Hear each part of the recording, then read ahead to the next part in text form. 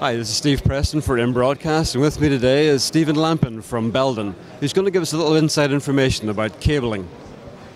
Hi. The interesting thing that's happening here is there's a ton of 4K. Everybody's talking about 4K, the next step in video. And we have an interesting story about 4K because we expected we would have to bring out brand new cables to do that. 4K means 12 gigahertz of bandwidth, which is a huge bandwidth. And so we had new numbers ready to go, and we're starting to design new cables.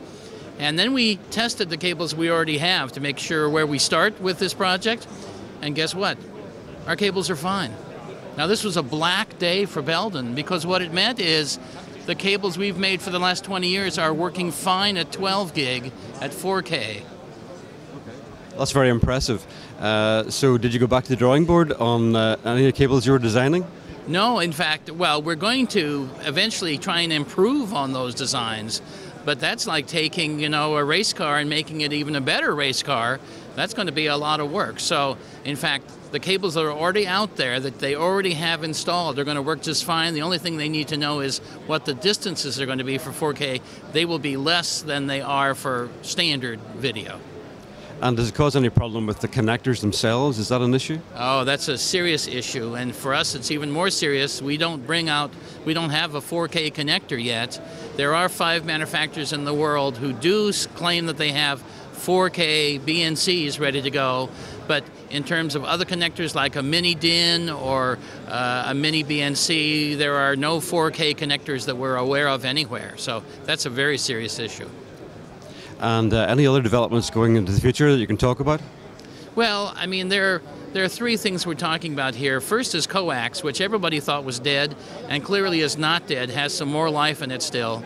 Then we have data cables. I mean, our friends at Grass Valley are always talking about 10 gig. We produce many different 10 gig cables. In fact, we have a brand new one out called 10GXS, which is a quarter smaller than our regular 10 gig cable, so smaller, lighter, easier to put in kind of thing.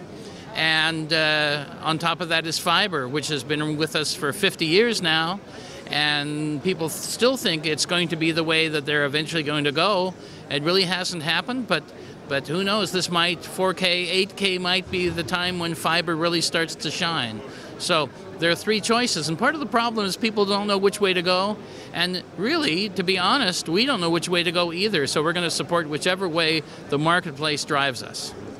And the issues now, we are looking forward at 8K. People are beginning to talk about 8K, but what issues do we have there? Oh, 8K. Well, we're having enough time working about 4K right now, but 8K, there's one interesting thing about 8K, which is that resolution is so dramatic that an average screen at an average viewing distance is greater resolution than the human eye.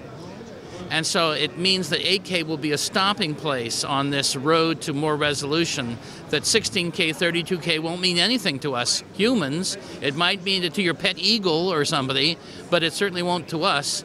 And then what they'll probably do is look at things like high bit rates, high frame rates, 3D. There are all sorts of things that will get revisited as we go along that will increase the bandwidth for a different reason. And where we go from there, that's a great question. I don't think anybody really knows. And are there any particular areas from Belden's point of view that are of interest to the market? Well, the interesting thing is that traditional broadcasting seems to some ways, it's not dying, but it's transforming itself into something. And a lot of people are unaware where we're going. I mean, we talk a lot about IP as a delivery system and over the top, which is a very common way of delivering stuff to the end user. The strange thing is that there's one customer out there who is saying next year they will be the world's largest broadcaster, and that's Netflix.